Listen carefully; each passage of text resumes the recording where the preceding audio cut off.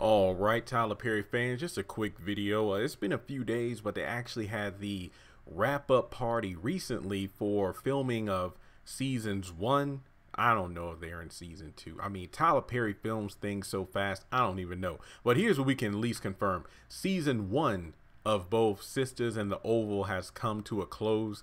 The wrap-up party looked great, just like when it was shown last year for the haves and have-nots, and if loving you is wrong, the fact that those wrap-up parties, Tyler Perry goes all out. The cake looks great.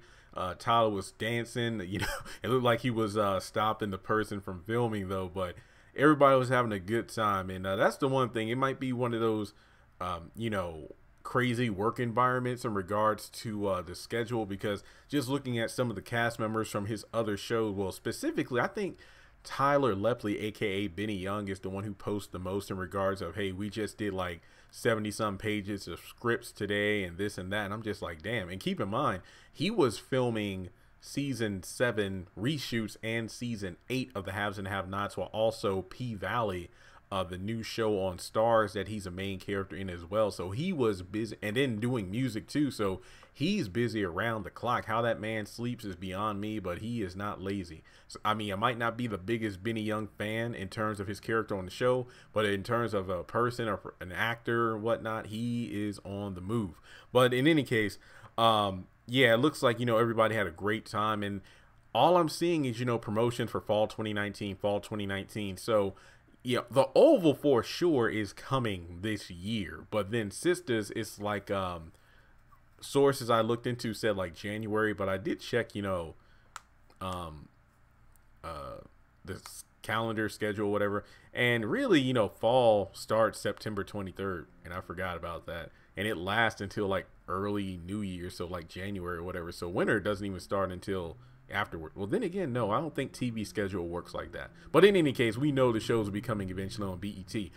No word on Ruthless, the BET Plus program that Tyler Perry's doing, which is kind of a spin-off of the Oval, where characters from the Oval, like their story is extended into Ruthless, so you have to watch both shows. So yeah, with that being said, guys, Tyler Perry is putting in the work, and can't wait to see the final results, and we'll have to wait for a trailer release date. But the cast members, they are very pumped. You know, they're promoting the show now, even though it's not even, you know, on the air yet, in terms of, you know, hey, we wrapped up filming, it's going to be great, you're not going to be disappointed.